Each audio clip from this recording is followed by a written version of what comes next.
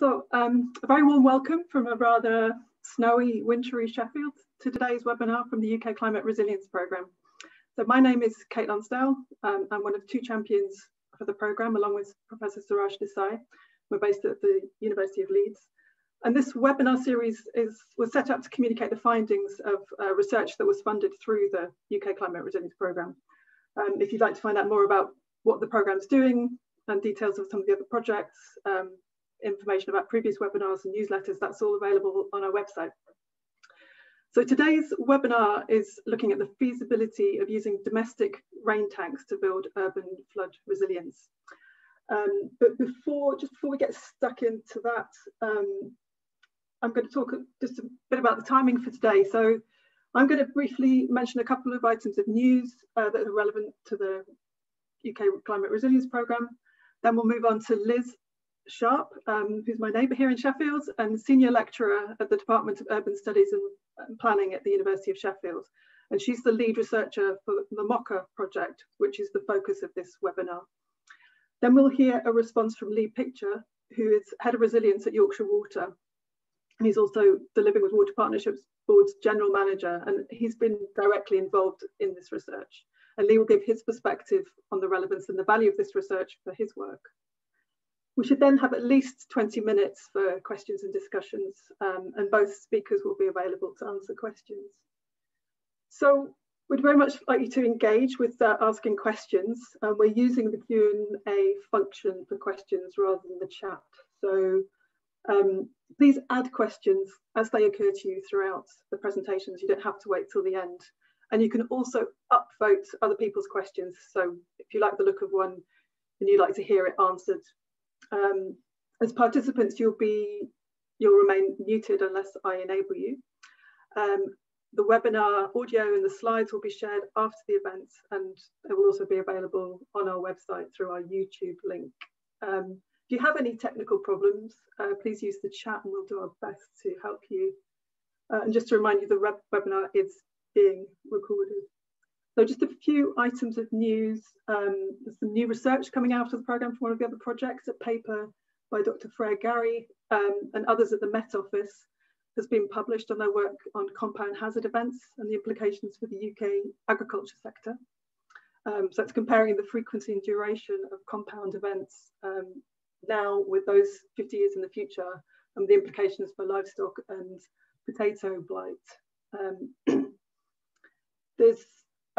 The Met Office is running a 2-day virtual event, a hackathon, which is looking at new ways to visualise climate data around 3 themes: so marine and coastal, nature-based solutions, and sustainable development at home and abroad.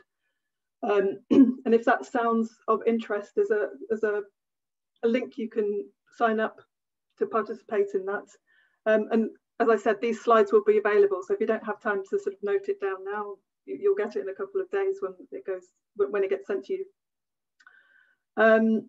There's another research programme called Adapt Lock-in, and this is looking at the need for policy change in response to climate change, in particular the barriers to embedding adaptation objectives into policy, and looking at the things that might reinforce unhelpful feedback loops or encourage path dependency or lock-in. And it's comparing 3 different countries, so looking at the adaptive action in 3 countries, Germany, the Netherlands and the UK, around a number of problem areas. That's just getting started.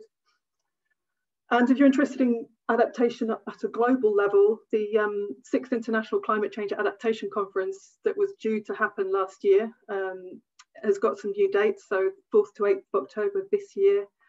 And this is a conference not just aimed at academics, but also policymakers and practitioners. And I understand it will be a mixture of online and face-to-face events, so worth looking out for that. So without further ado, I would like to move on to the focus of today's webinar. And I'm going to pass over to Dr. Liz Sharp, as I said, as the senior lecturer in the Department of Urban Studies and Planning at the University of Sheffield. And her research has focused on how utilities involve the public in developing policies and practices, and done a lot of work with water companies and communities, often taking a co-productive approach for example, to look at the promotion of water efficiency or the development of blue-green infrastructure for flood resilience. So welcome, Liz. I'll hand over to you and you can share your slides. Thanks a lot, Kate. Okay, hello everybody. Let me just get myself organised here.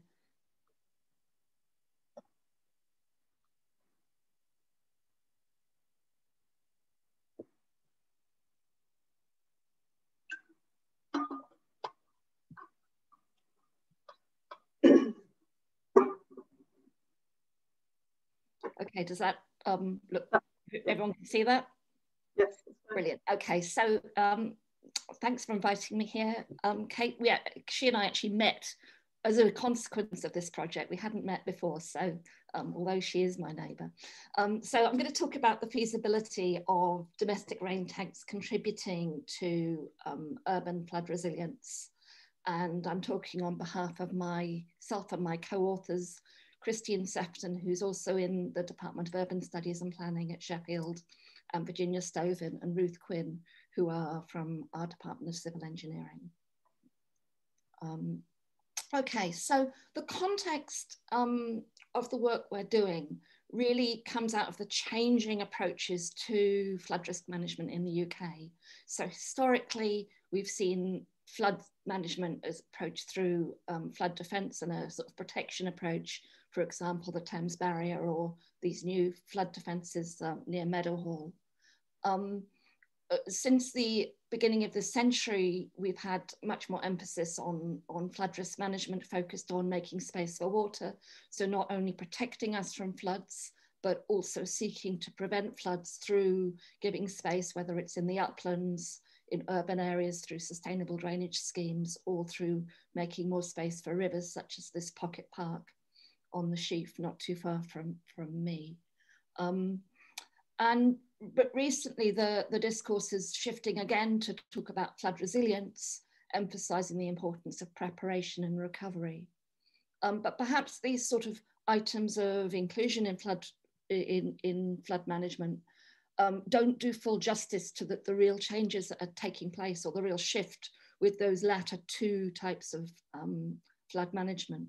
That whereas flood defence was essentially a technical process focused on calculations about what floods might be and what sort of structures would resist them, both the processes of making space for water and the processes of engaging households and businesses in building preparation and evacuation plans and all sorts of other processes of resilience. It's all about interacting with people.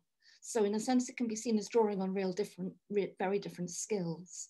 And I think this is really sort of key to understanding and exploring how flood management is happening today. So it's kind of in that context then that we approached this question. And so the central question that our research asks is, would it be feasible for household rain tanks to contribute to urban flood resilience? And if so, how could it be done?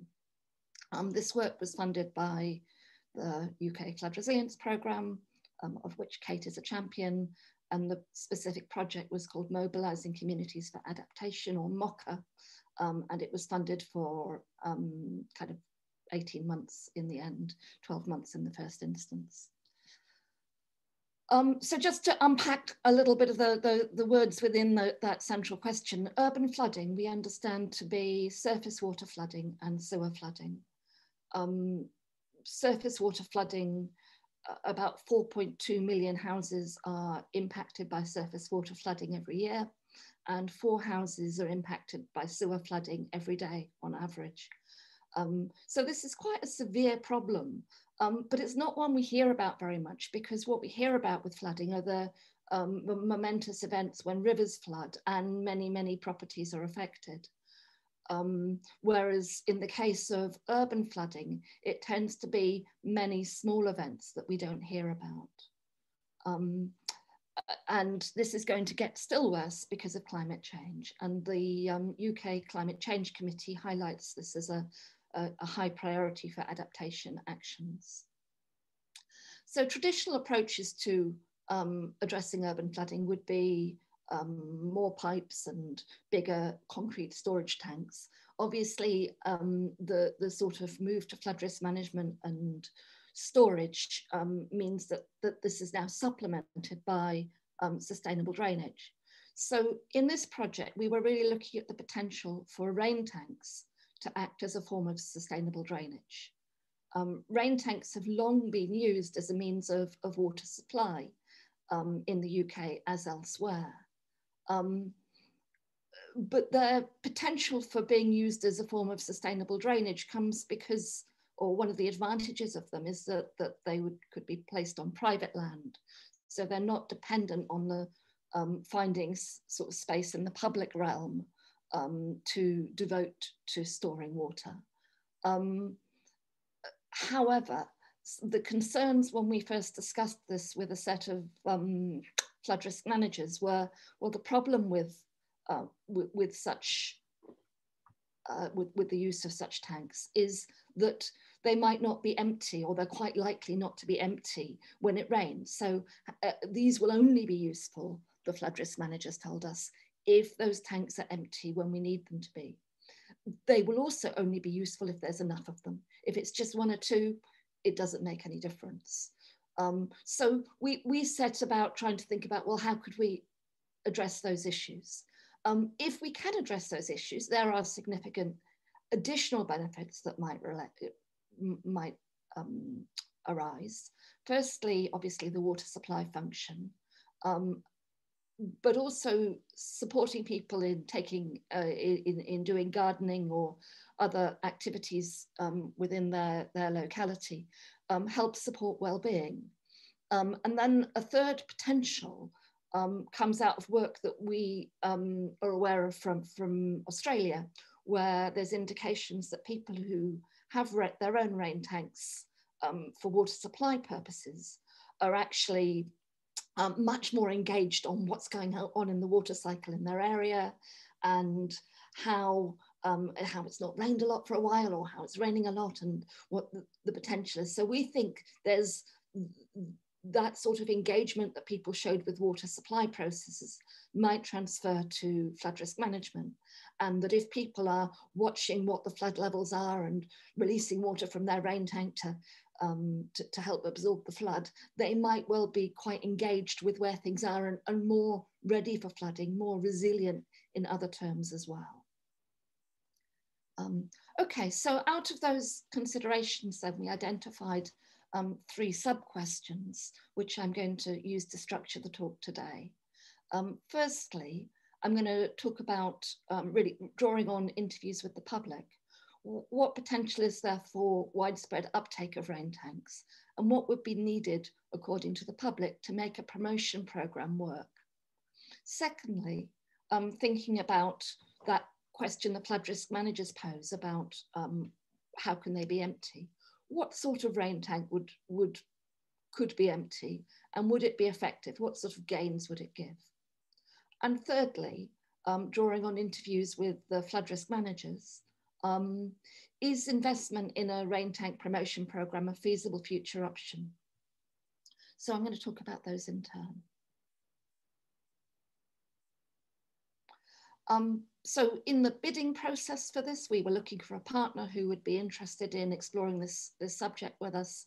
And somebody suggested we went to talk to Lee, who you'll hear from later, at the Living with Water partnership. Living with Water proved a very suitable partner, partly because the area they're dealing with in Hull and East Riding is subject to quite severe urban flood risk. You can see in the photograph really terrible floods that happened in 2007. This is Derring, one of our case study neighbourhoods. And because of that very severe urban flood risk, it's an area where there's a quite significant investment underway. And in an era when one could still go and do field work in person, it was not too far from Sheffield. That was an advantage. The other big advantage that came from working with the Living with Water partnership is that they are unique in the UK in there being a partnership between the 4 flood risk management authorities concerned with flooding in the area. So that's the 2 city council, or the 2 local councils, Hull City Council and East Riding District Council. combined with Yorkshire Water, who've got sewerage responsibilities, and the Environment Agency. And because those were all working together in a formal Living with Water partnership, we only needed to form one institutional partnership, not several. And the other thing I wanted to say here really is that later on, in some respects, I say some things that might be construed as critical of the Living with Water partnership. But I thought it was important to stress at this point that I don't think, you know, I would be very surprised if there were other partners I could work with in the UK where I'd have come to any different conclusions. I think that, that the issues that they face are just common issues in dealing with flood risk management in the UK. And secondly, I really want to take my hat off to them for, firstly, you know, you actually need to be fairly brave to want to go and work with social scientists in a certain way, because we ask difficult questions and pose difficult challenges. So, and I really, you know, the Living with Water Partnership have been fantastic at always being very supportive about maintaining a really constructive dialogue. So great partners. Thank you, Lee.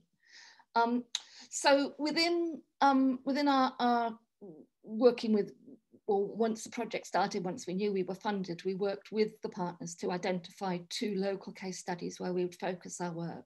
And we wanted one in a richer neighbourhood and one in a poorer neighbourhood. And we identified Derringham and Bilton as suitable locations. They'd both been subject to flooding in 2007. Derringham within Hull City Council areas amongst the 5% most deprived areas in the country, whereas Bilton is amongst the 40% least deprived. Our work constituted action research. That means learning by doing. Effectively, the thing we were doing was a feasibility study, trying to explore could rain tanks be used? Not that there was a promise that Living with Water would go and use rain tanks after we'd done this, but rather there was a possibility that that could happen. So it was really, okay, this is a real chance. Let's explore whether it could work and how it could work. Our research was conducted through attending community events, through 32 interviews with a mixture of the public and people working in Living with Water, some modelling the runoff reductions, and then processes of interim dissemination, both in the 2 neighbourhoods and to the Living with Water board. So moving on to our findings, firstly addressing the question about uptake.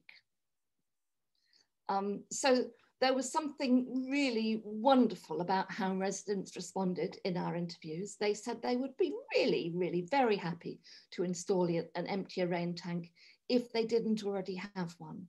Now, it has to be acknowledged that our snowball sampling process probably drew more on people who were enthusiastic, but nevertheless, the interviewees assured us that everyone in my street would love to do this is it really right? Is it true? If I can make a contribution to helping flood risk management. People were astonished they could make a contribution, and really very, very enthusiastic about that possibility that they could do that.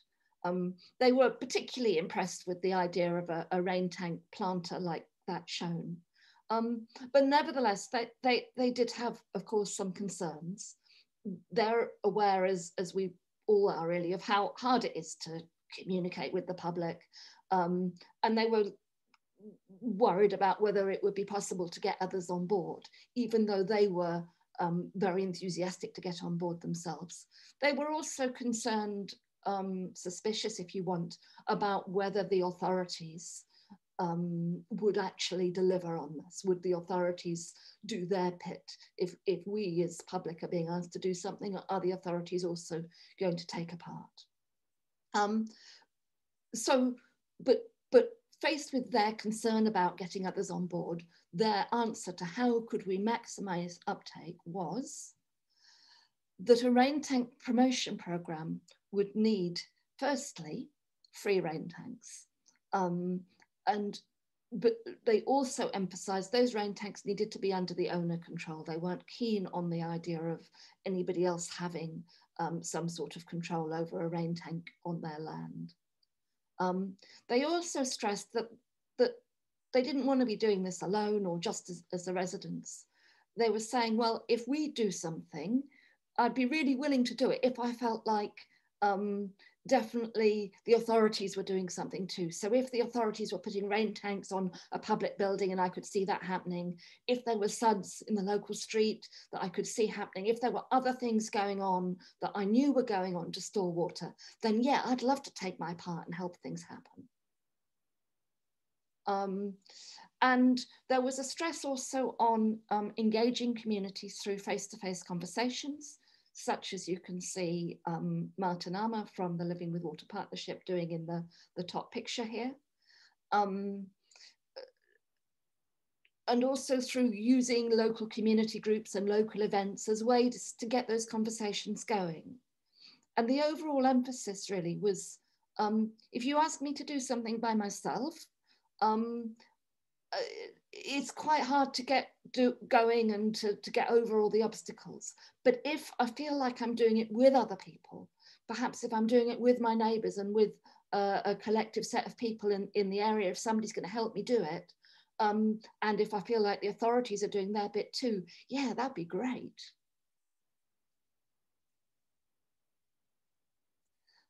So moving on then to findings about what sorts of rain tanks would be effective in terms of emptying and acceptable.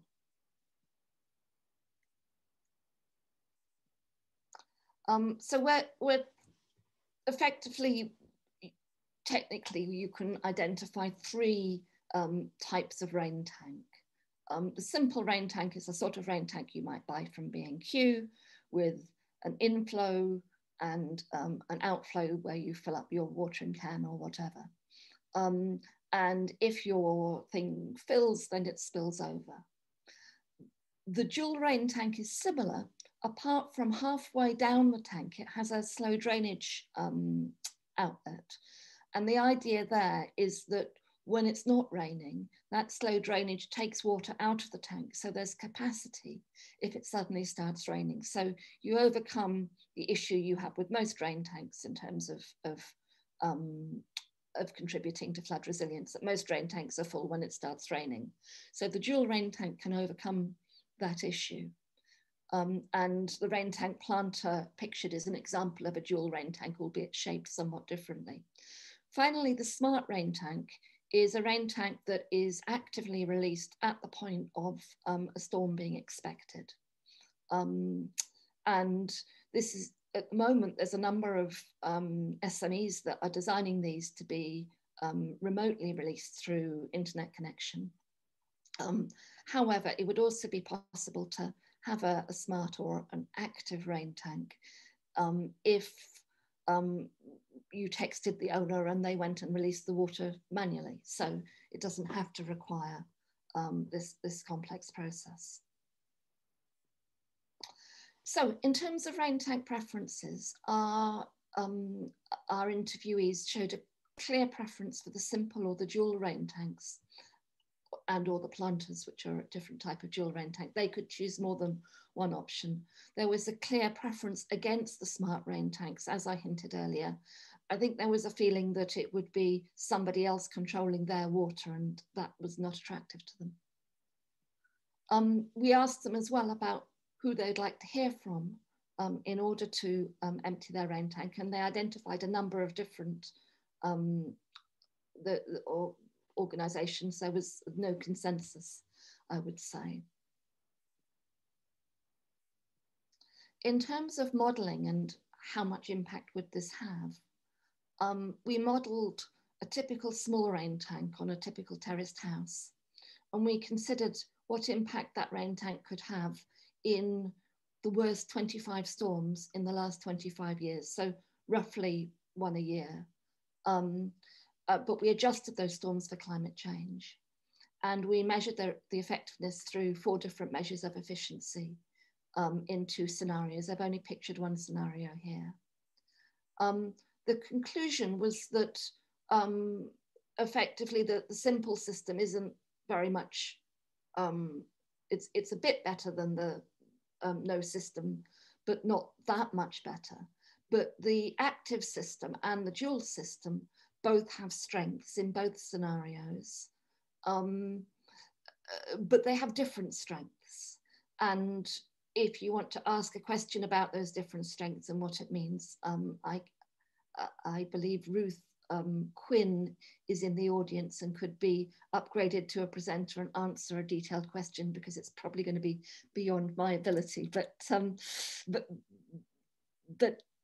the different strengths is the key point there. Okay, moving on to the final question. Is investment in a rain tank promotion program a feasible future option for urban flood managers?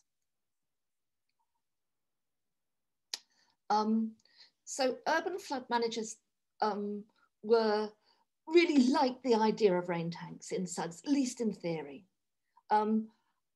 However, their instinct is that they quite like to be in control of things. So they would really prefer to have the smart rain tanks.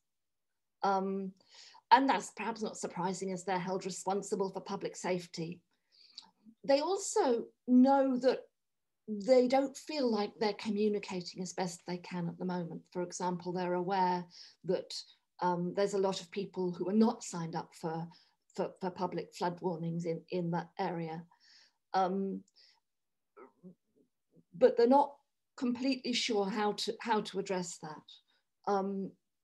And in terms of a rain tank project itself, they looked at our processes of public engagement and said, well, look, you know, that's great, that could be done, but it's very resource demanding. And, you know, how much help is it really going to deliver? So we're not sure it's going to be worth it in terms of the physical flood resilience. And yes, we know you're saying these things about it delivering education, and we do think it probably could, but we can't make the argument to our funders for this without better evidence. So there's a sort of chicken and egg situation. They're not in a position to start to deliver a rain tank project because we can't collectively promise benefits it might bring. Another thing that was very clear from the interviews with the urban flood managers at Living with Water is that the main thing they see themselves as doing is delivering technical projects. And after all, this is what they have been doing for, you know, this is what these organizations have been doing for 30 years or more. And they've had to continue to do that and continue to apply for funding and design flood defense schemes and so on, even as they're asked to deliver flood resilience and so on as well.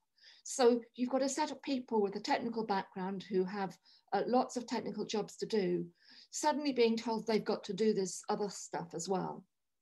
And it's perhaps not surprising that that other stuff ends up being seen as a little bit outside of their central activities. So a lot of these little projects, this is a quotation, I'm saying little projects in compared to the other streams in Living with Water that are more operational and technical.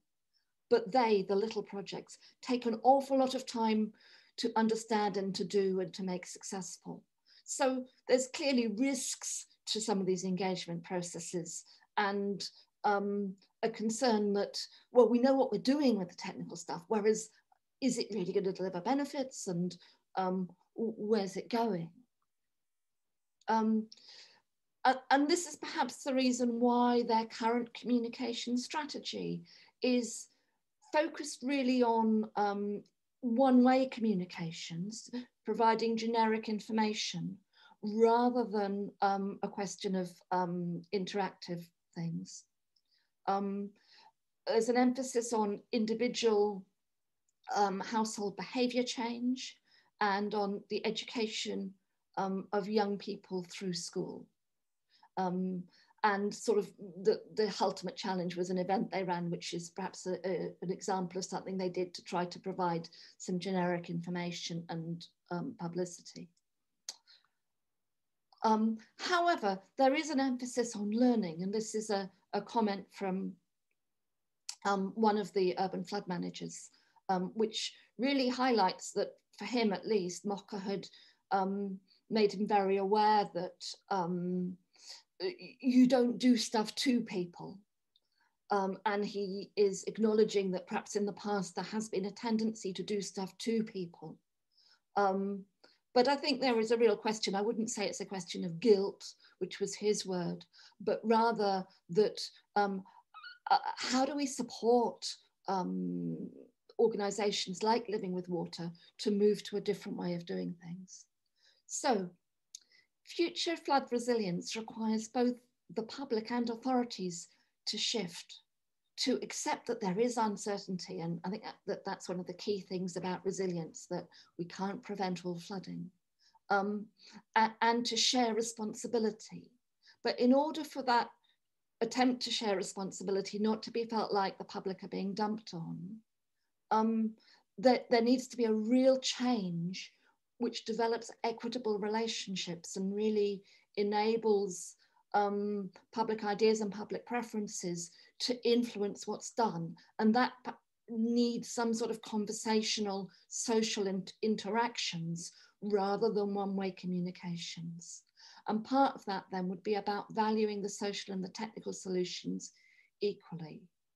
But I think what I'm saying there really is about a seismic shift in contemporary norms, both in what the public perceive, the authorities perceive, and crucially, in the existing regulatory and funding processes. So as one resident of Darringham said, what we're looking for is a basic rethink in how we manage water. Now, interestingly, a DEFRA flood resilience review that was published last year said something similar. It said authorities need to promote conversations to develop options for action with the active involvement of the community. So you can see that there is a movement in that direction that's happening. However, they need to put their money where their mouth is.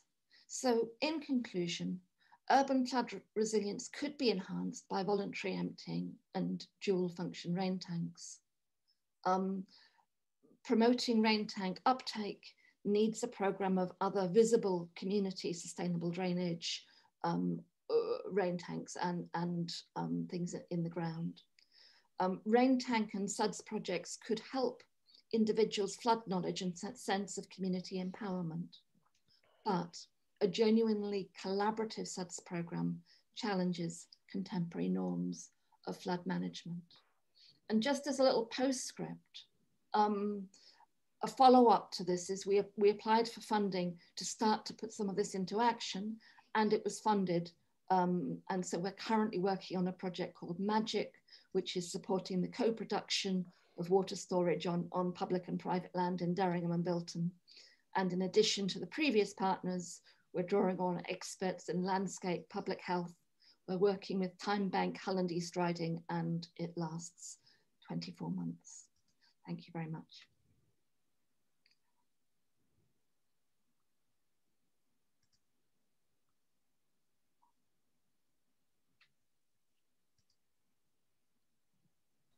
Hi, great. So we hear from you now, Lee, please, about your response and your based on your role in Yorkshire Water and for the Living with Water partnership.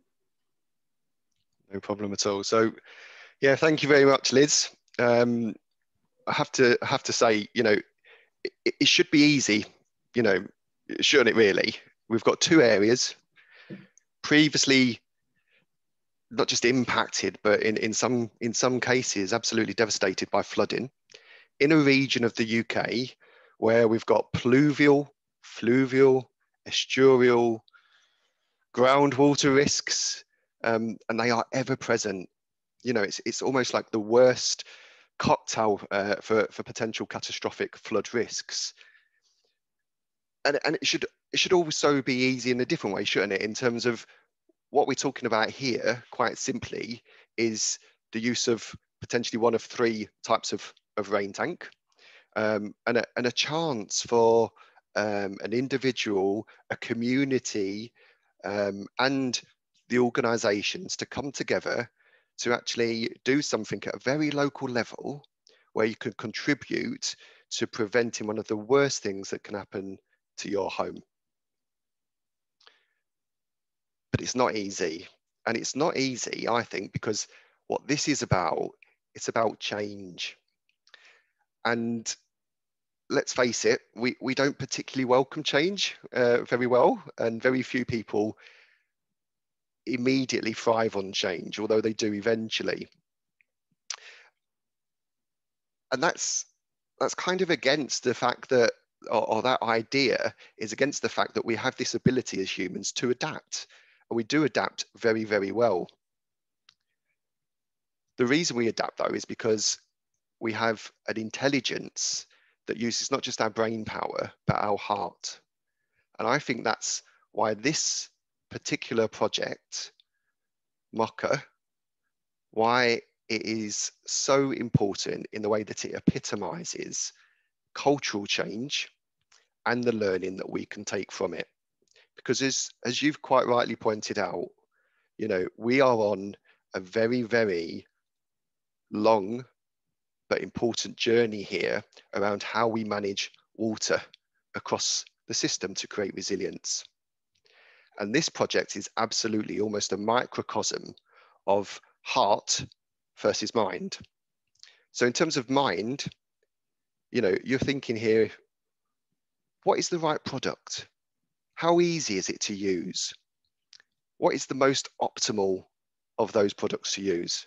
But my heart is saying, as a person that's using or might be using that rain tank, is, well, why do I need it? Can I actually use it? Do I have the tools to know how to use it? And is it going to make that much of a difference?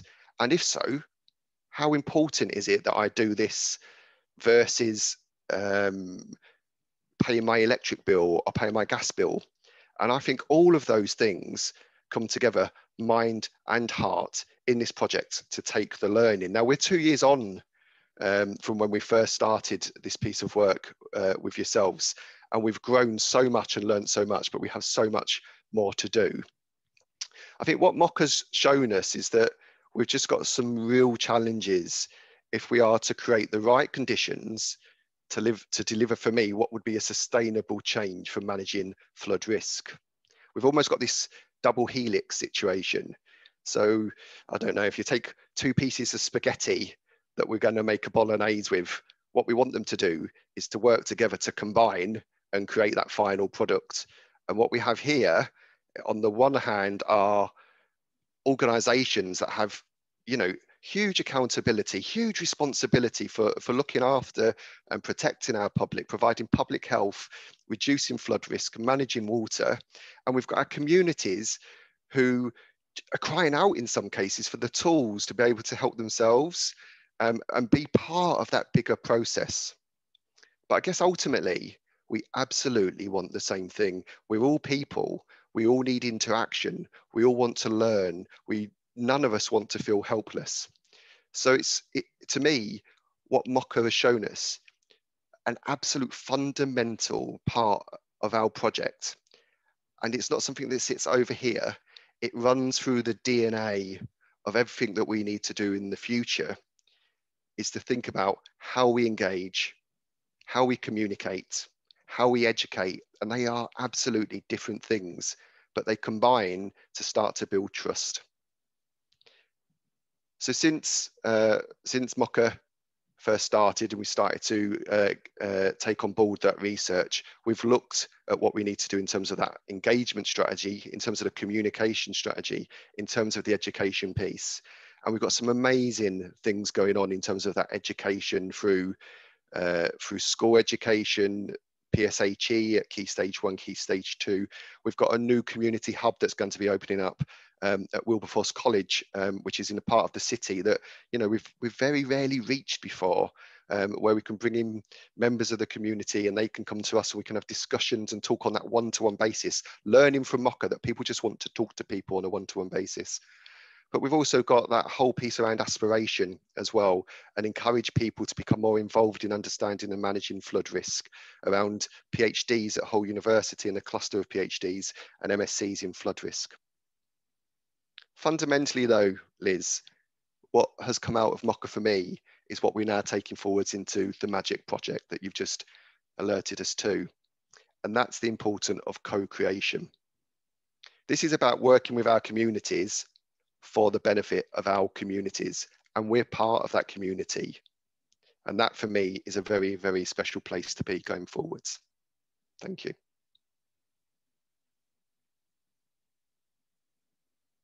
Brilliant. Many thanks, Lee, and thanks to you, Liz. So I'm just going to quickly share my screen. Yes, so that's, thank you, Lee. And we now have about 20 minutes, I think, for questions and answers. And we've had quite a lot of activity on the questions and answers. We've got 12 questions coming in. There's quite a lot, and we've had a lot of upvoting as well. So there's a lot of interest around behaviour. So a question got asked quite early on about, do you really think that the end user will empty some or all of the tank prior to a storm? And I think you answered that to some extent as you were talking. But I think there is still that kind of sense of, you talked about trust in authorities. But is there anything else you could say about that, about maybe how they've been used in other contexts in other countries, about what incentives were used? But yeah, something more about encouraging people's behaviour to actually use the tank. Yeah, I mean, I guess I think it is a question. It is a research question, and it's a question we're trying to look at within the MAGIC project. There is a fundamental thing about, would people be willing to empty their tanks? I mean, in the research that we did in Mocha, it was clear, or people said yes, they would be, if they really thought there was a storm coming and if they trusted the person who told them so. But there was, that question about, well, who would you trust? So it's clear that some people answering that were like, oh, I don't trust any of them. And so one of our plans in MAGIC is that we're going to be working with a little group of people who have rain tanks to explore, firstly, what information do we need to provide in advance about rain tank operations and storms and things like that, but also closely linked to that, what message is needed when? I mean, how severe does the risk need to be for it to be worth doing? What's the, if it turns out to be a false risk, if they empty their rain tank and then have no water to put on their tomatoes, how upset are they going to be? So we need to get really clear discussion about what the decision making should be. It needs to be co-produced ideas about when emptying is done, and maybe we need messages which are nuanced, so people, so one message is, if you can if you're happy to empty half of it, do so, because we think there's likely to be something. And another message might be, there's definitely going to be a really bad storm, could you empty it now? I mean, there's also questions that we need to explore with the modelers about what's the impact of lots of rain tanks emptying at the same time, depending how many you had. Is that going to itself cause problems in the sewer system? What's the lead-in time we need between emptying and a storm? Because of course, we know from our own experience of weather forecasts that, the closer you are to the event, the more accurate the weather forecast. But on the other hand, if you want people to actually manage to empty their tank, you need to give them some warning. So there's all sorts of trade-offs and difficult decisions that we need to explore really there. I would also add, Liz, that there's and Kate, I mean, it's a great question, and a lot of it is about behavioural change, but there is a lot of research going on around that now, and particularly related to sort of managing resilience and water. So Living Water is involved, and Liz has been to many of our workshops on this actually, with the City Water Resilience Framework, where we're working very closely with Miami, who have a huge risk from a potential risk from tidal flooding, Cape Town, who obviously are hugely concerned about potential drought and running out of water, along with Mexico and Oman in Jordan. But to focusing on Cape Town, I think, Liz, during your presentation, Liz, you mentioned very much about what they've done in Australia and how you know, water supply and demand is hugely important. It's part of their everyday logic and thinking when they get up in the morning. That's not so much the case here with flooding, even though it's such a, you know, it's the biggest natural disaster on the planet is flooding, the most recorded natural disaster on the planet, you know, and yet the thinking around that is just not in our minds all the time until you have maybe a big event. What we've learned from Cape Town is actually by making some of that data around water usage available, that starts to create this the visibility of the information. It starts to encourage communities to actually get on board, create little competitions sometimes amongst themselves around how much they're using. And that has seen an absolute dramatic decrease in the amount of water that they use in Cape Town on a day-to-day basis, to the extent that I think that, you know, I think they're probably, don't quote me on this, I need to go and look at it, but I think they're probably ahead now of Australia in terms of their water usage in that particular city. So, you know, there's a lot that you can do in terms of behaviour and cultural change and enable that to happen. So of course, what comes across the biggest though is just being able to have that one-to-one relationship with people and build the trust and work through it together. I mean, I think that those are really lovely examples, because they're examples where people are working together with their neighbours and friends. So they are having one-to-one conversations. Yes. It doesn't all have Yes. to be with you. And it's through conversation that we make meaning. And I think there's also a thing there about if people are sort of told, you know, do this, particularly say property level flood resilience or something like this, do this to protect yourself. It's all quite a negative thing. It's all about go into your little hole and protect yourself. Whereas help your neighbours do this with your neighbours. Let's have a look at how much water can we store in Derringham? How much can we increase the storage in Derringham? And let's have a big public water meter that's showing how much storage we've achieved, and maybe set it up as a competition with the next door neighbourhood or whatever. And let's create a collective feeling that let's take action on this together rather than it being a separate thing. Great. Okay, thank you both. And I guess sort of linking to that, there's a very popular question here about the role of house builders and planning authorities. So suggesting they have huge responsibility, and both should include and enforce rainwater harvesting solutions in all new residential development as standard. So, you know, what about that? And also, someone else has asked about sort of new developments should use soakaways to be installed instead of rain tanks, as these could store more water and require no homeowner interaction with them. So what would you say about the role of the house builders and planning authorities in this? Do you want to go first, Liz? You know, this rain tanks is one absolute part of a big picture of many interventions that we need to make. You know, physical interventions around blue-green infrastructure, but also policy change. And Liz did allude to it in terms of regulation on our summary slide and conclusions. Policy change is very important here in terms of how we start to encourage right at the first phase of building in the future or retrofitting in the future, when we're going out and looking at a big housing estate that's already established, getting into that the policy around what the standard needs to be going forwards, that starts to enable sustainable change, sustainable use of urban, you know, sustainable urban drainage is hugely important. We've had one particular project that's started to become extremely successful between Hull and Yorkshire Water as part of the Live with Water partnership, where we've looked at putting in a supplementary planning document that talks about a joint I guess standard that we share with new developers and housing around runoffs and the amount of sustainable urban drainage that they put into new schemes. So and that we're sharing as well nationally. So I totally agree. You know, this is one part of a huge picture of many factors that we need to tackle. So absolutely agree.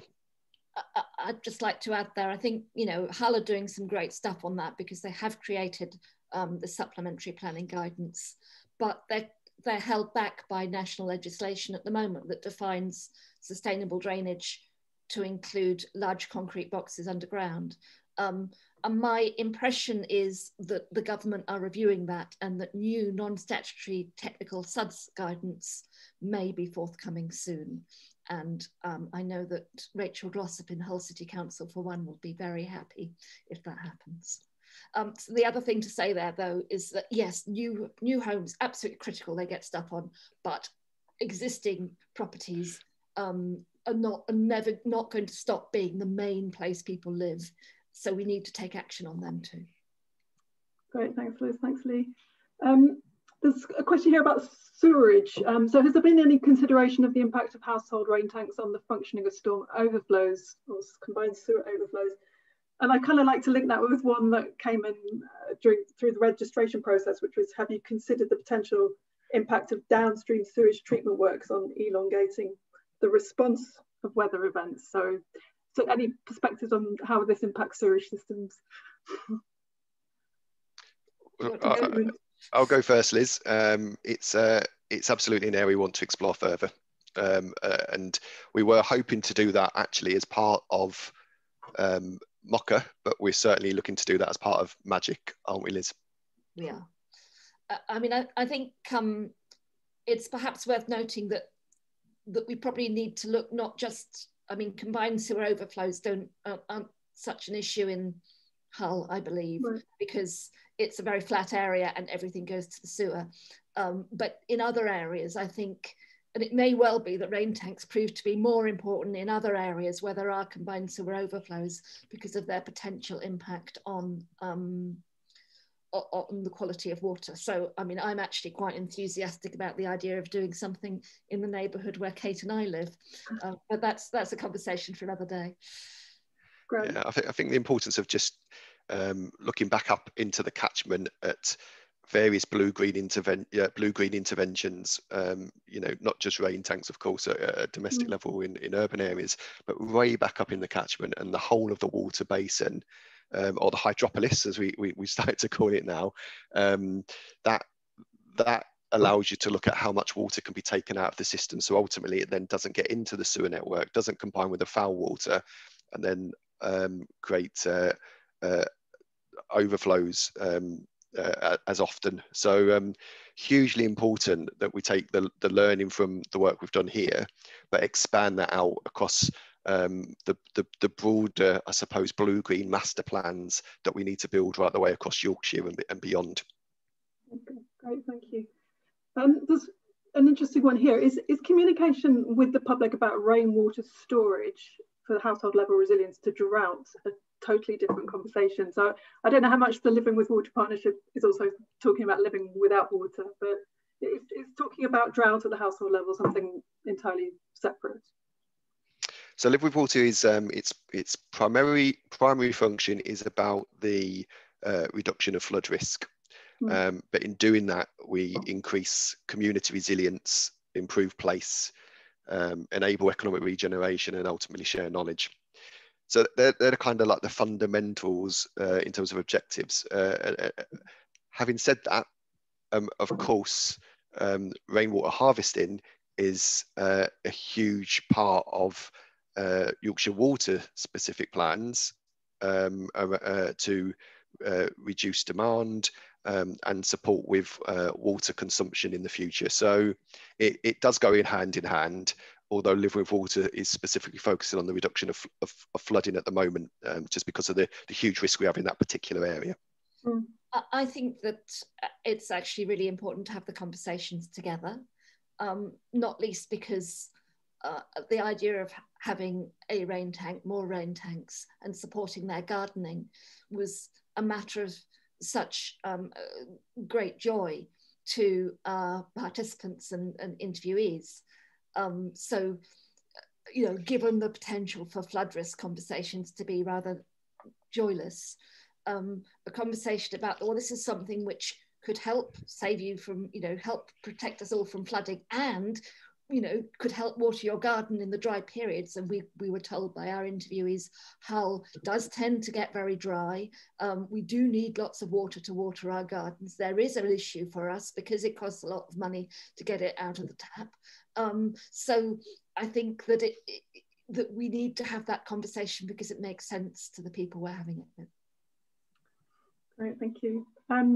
There's quite a specific question here about the use of green walls as in urban areas, as well as rainwater harvesting solutions.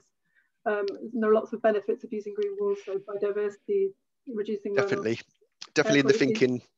Definitely in the thinking, Kate. Yeah, that's absolutely the case. In fact, I've seen some conceptual pictures of where we can potentially put up some green walls as well. So it's most definitely in the thinking for Live with Water. Yeah, I think they look amazing, and you know, you see quite a lot now. Actually, if you go to London, not that I'll get a chance to go to London anymore, way things are, but you know, in London at the moment, they seem to be springing up everywhere you go, on some very, very prominent buildings as well, and they do just look amazing. They look absolutely amazing. So yeah, they're great for changing sort of the aesthetics, cosmetics of a place, but have such an important part to play, not just in terms of reducing flood risk, but also in terms of air pollution and many other environmental impacts. So definitely part of the plan. Yeah. Great. Okay, so there's quite a lot of quite technical questions that some might be better to be answered sort of offline. So probably we've got time for just one more question. It's something perhaps you could say about the modelling. Did you model different types of storms, or is it most, because there are, you know, the river flooding, or you know, more intense storms? So because we were focused on urban flooding, we weren't concerned with river flooding. So what we were concerned with were the most intense storms, or the worst storms. How did we measure worst? Probably the most volume of rainfall, I think. Ruth can correct me in the chat if I'm wrong. I think we looked at what happened in 2007 and 2013. Didn't we? Replicated some of those particular heavy rainfall events, Liz. So there's two sets. So there was a set of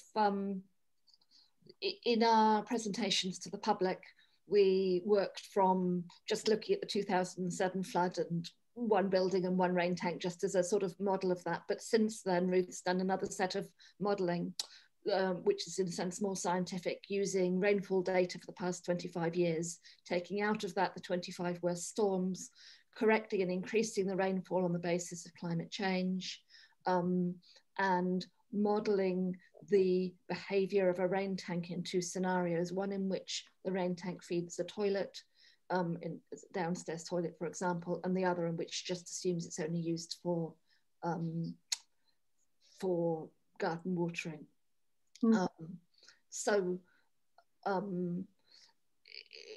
The modelling hence sought to be kind of cover, you know, in a sense of the worst 25 storms in the last 25 years is quite a good way to try to represent a number of the events where issues could have happened. Does that begin to answer the question? Well, I think there are some quite technical questions that are very interesting. It's just perhaps, I don't know if there is, you might be able to answer some of them offline and we can send them out. I might just share my screen, which has a little bit more information about the modelling. I'm not sure we've got time. Okay. Oh. So there's some different metrics that we looked at, which I needed the descriptions to make sense of them because I'm not a modeler myself. Okay, so maybe we can send that out. Yep. Your answers to the other questions. Part of the presentation. Yep. Brilliant. And then the detailed modelling results are also there. Okay. Thank you. So I think we've kind of run out of time now, I'm afraid. So if I could just quickly, so yes, just to say thank you very much to Liz Sharp and Lee Pitcher for all your insights and for all the questions. I'd just like to advertise our next webinars. The next so in 2 weeks' time, we're very much continuing the flood risk management theme. So we've got the next 2 webinars are also about flood risk management. So we've got Paul Sayers from Sayers and Partners talking about event-based assessment of the impact of climate change on future flood risk. And then 2 weeks after that, we've got Harriet Orr and Alex Cutler from the Environment Agency, and they're talking about the climate resilience and the National Flood and Coastal Erosion Risk Management Strategy. So please sign up for those if you're interested. Recordings from today's slides, as I said, will be sent to everybody, and a link made available through our website. So it just remains me to say thank you so much to Liz and to Lee for all your insights, and for everybody for all the questions. Thank you. Goodbye. Thank you. Bye-bye. Bye-bye.